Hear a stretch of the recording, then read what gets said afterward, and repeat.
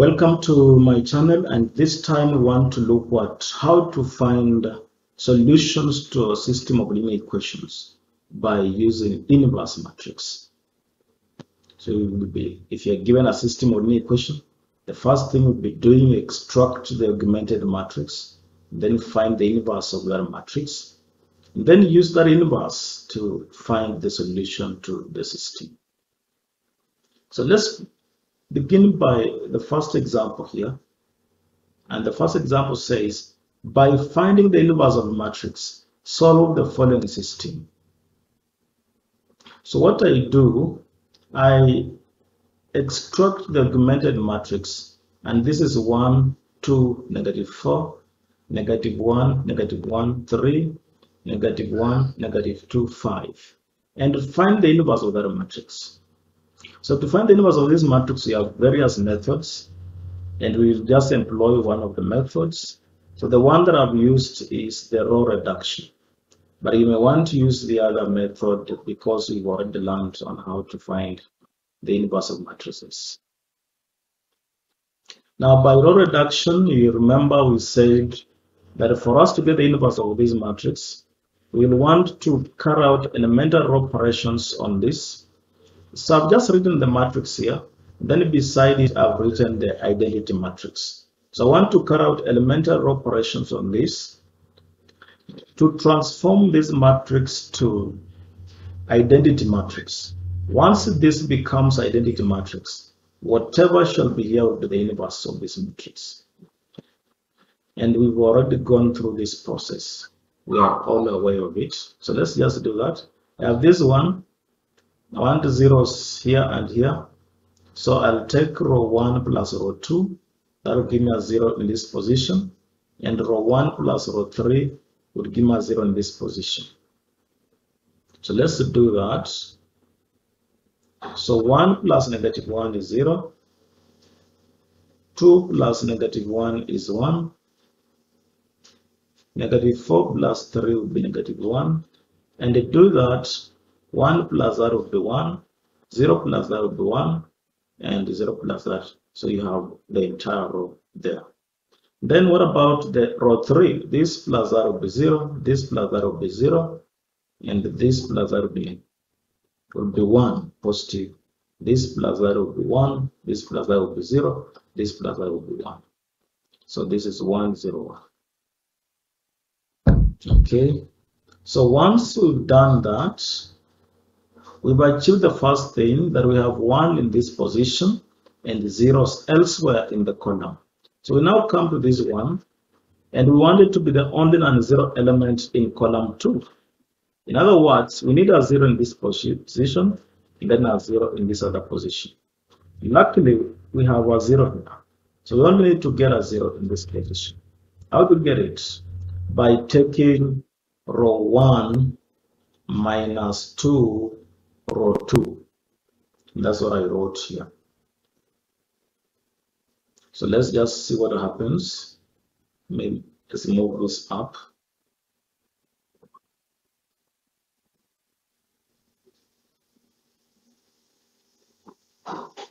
Just want to move it slightly. It's okay. Just let's move it slightly,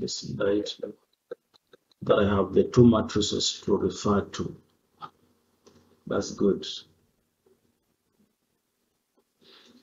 Now, so I want a 0 here. So it's row 1 minus 2 row 2. So in other words, 2 minus 2 multiplied by this gives me 0.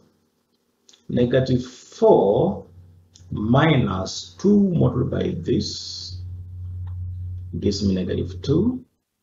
1 minus 2 multiplied by this gives me -1. 0 minus 2 multiplied by 1 gives me -2. Then finally I have a 0. Now, so I've achieved that I have 1 here, elsewhere I have a 0. I have 1 here, elsewhere I have 0 in the column. So I now have this 1, and I want to use it to get zeros elsewhere in this column. So what do? For this row, row 2, I'll only need to take the row 2 element plus row 3 element. Row 2 element plus row 3 element. And for this position, I'll take row 1 element plus 2 row 3 elements. So when you do that, what do you get? This plus this gives me 0. Gives me that 0. This plus this gives me 2. This plus this gives me 1. This plus this gives me 1. What about this plus 2 times this? Gives me 0. This negative 1 plus 2 times this gives me 1. Negative 2 plus 2 times this gives me negative 2. And 0 plus 2 times 1 gives me 2. I've achieved what I wanted. I wanted the matrix that was here to become identity matrix. And I can see it has already become identity matrix. What means? That means that whatever was here, whatever is now here, is the inverse of the matrix that we were given. So I now have the inverse. And that's why I wrote and said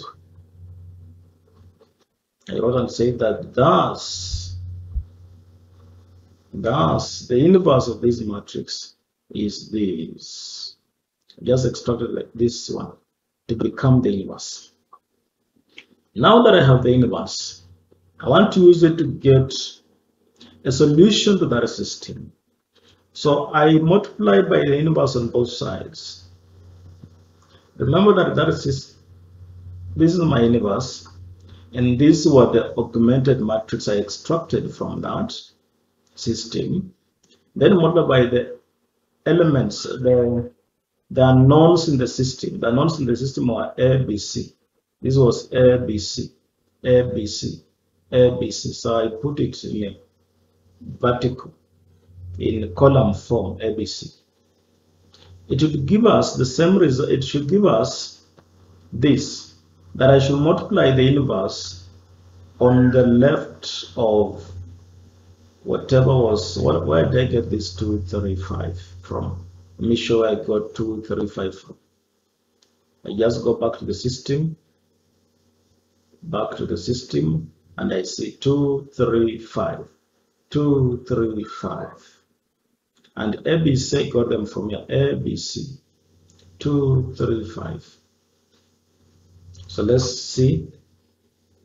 Let's go back and just multiply.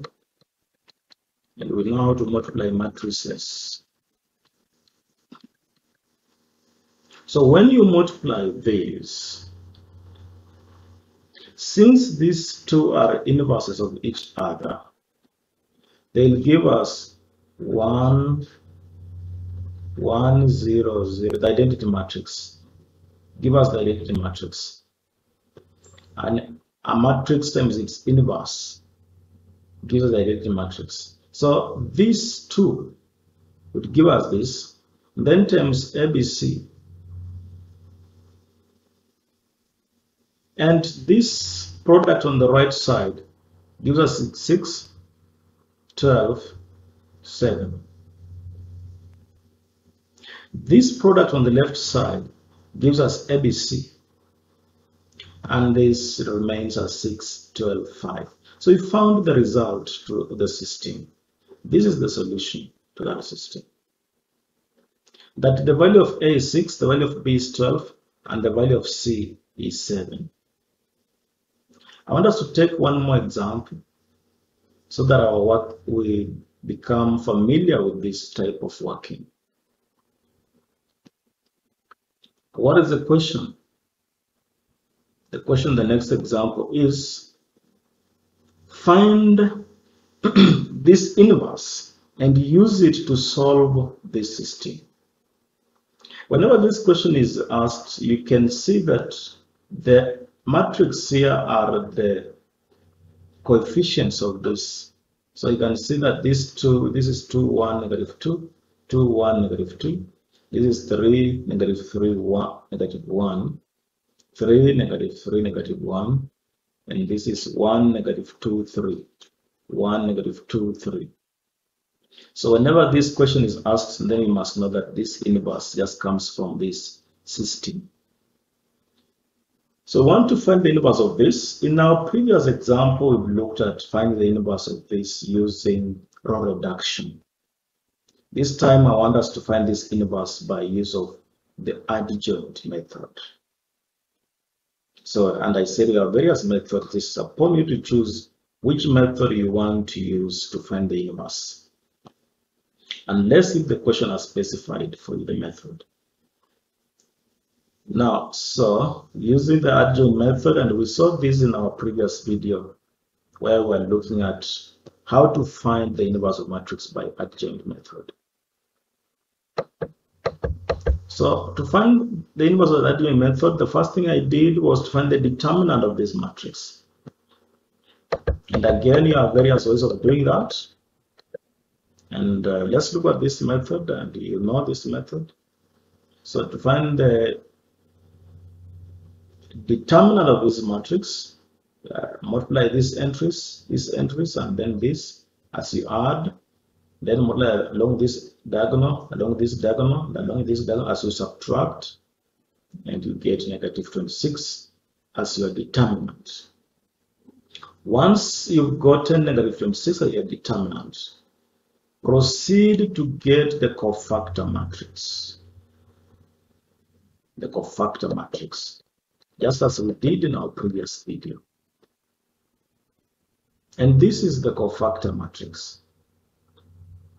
Let me just, for those who have not watched the video, let me just show you what we did. But you must go and watch the video so that you are familiar with how to get the inverse of matrix by adjoint method. Now, so to get, this is the matrix you have: 2, 1, negative 2, 3, negative 3, and negative 1, 1, negative 2, and 3. And we want to get the cofactor, so we go for the cofactor in this position. Just delete this row and this column, and it will be the determinant of the matrix that is left when you delete that row and that column. So that's why you see in my working I have negative 3, negative 1, negative 2, and 3. Then we'll have minus. This time we are in this position, so delete this row and this column. So when you delete that row and that column, what do you get? Let me just reverse this a bit. So when you delete this row and this column, what is left is 3, negative 1, and 1, 3. The determinant of that. So that's what we are seeing in my working here. That's what we are seeing, and that's how I did it. You can see I have this determinant, then this determinant, then that determinant, and so on.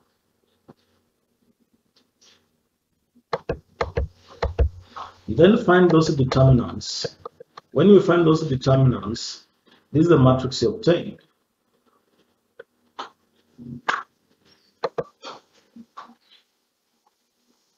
This is what we get.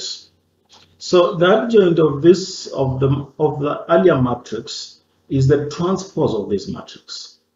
So the transpose of this matrix is this, and we had already defined what the transpose of matrix is in our earlier video. It's just the matrix you get when you write the first row to be the first column, the second row to be the second column, the third row to be the third column. So this is the adjoint of A.